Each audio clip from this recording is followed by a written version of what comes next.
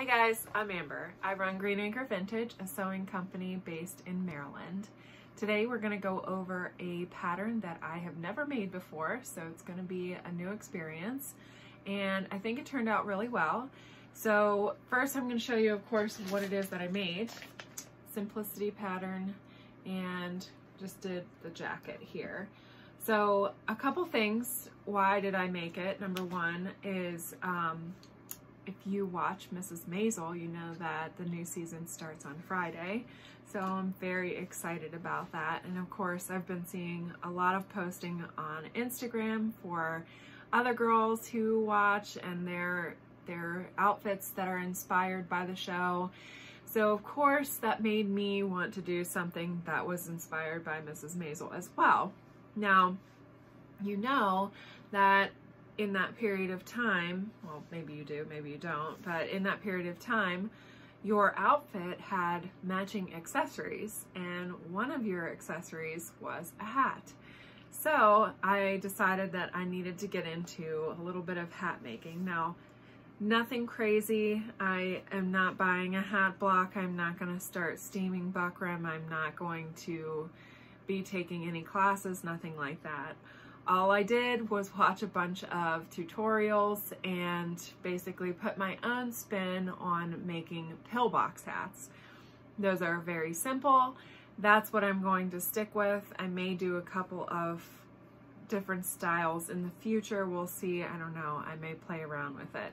But for right now, I have made 2 hats, so I'm pretty excited about that. And today, with the jacket that I'm going to show you, I actually made a hat to go with it.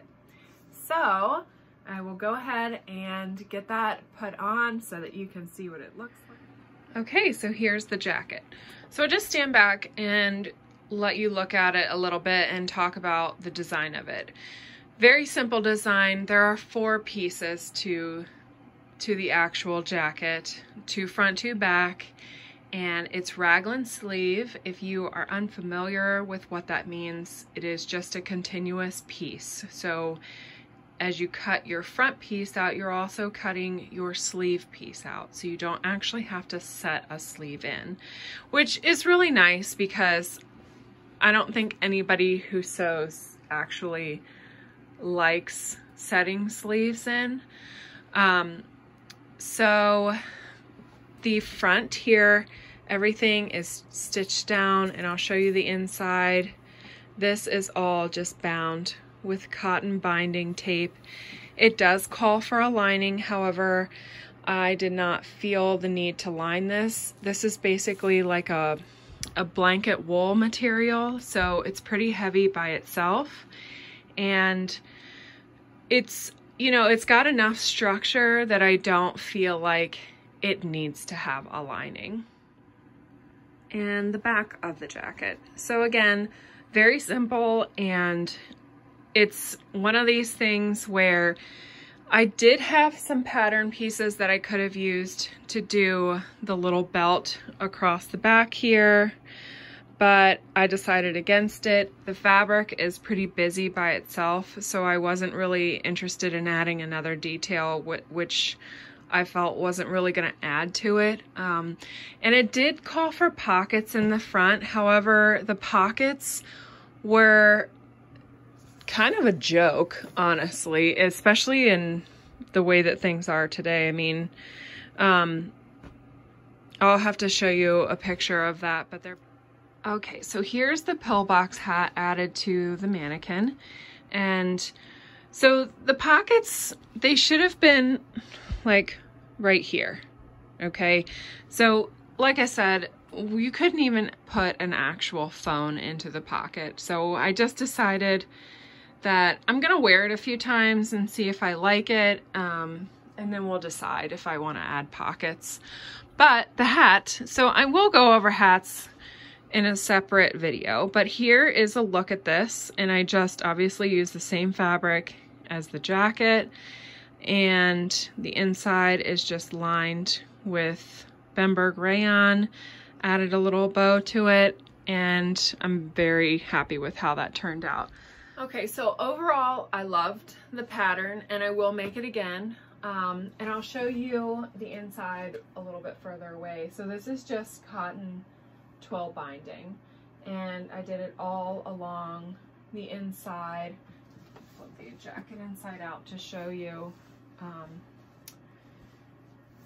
And like I said, this is just basically, it's a cotton wool blend. It's like a blanket blend. So I did not feel the need to line the jacket. In the future, for lighter fabrics, I probably will go ahead and line it, just because it just depends on the fabric that you're using and how much structure that you want it to have.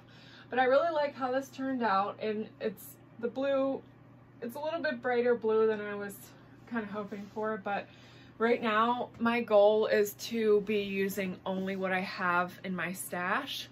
So if you are unfamiliar with fabric stashes, mine is pretty large. So I've had this fabric for, I'm not really sure, it's been in there. A long time ago, I bought a bunch of these. There was like 1 year that Joann's actually had this fabric and several different styles. So I bought a bunch of different fabrics and made some skirts with those, but they did not turn out very well. Luckily, I did not touch this one, so I had plenty of it. I think I had about 1.5 yards, and honestly, the width on it was really huge. Like, if you are familiar with fabric at all, you know that it typically comes in 2 widths, 44, 45, or 58, 60, and that's in inches. This one was actually almost 70 inches wide, so it was just a total fluke thing. Maybe it was supposed to be blanket material and I just didn't realize it at the time.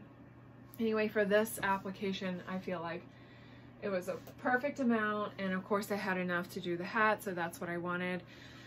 And I will go ahead and see, after wearing it a couple of times, whether or not I feel like I need to have a pocket. When I have it on, the weight of it is really nice, so I'm not thinking that I'm gonna go ahead and do that. So overall, yes, I love the pattern. Very simple. I made this in probably 3 hours. I wasn't really paying too much attention. The hat for sure took 3 hours, and this is the second one that I made, so I will go over that, like I said, in a separate video.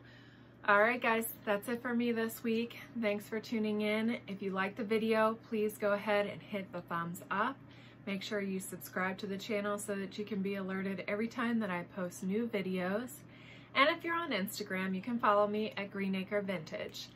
Next week, we'll be going over some wardrobe basics, so I look forward to seeing you then.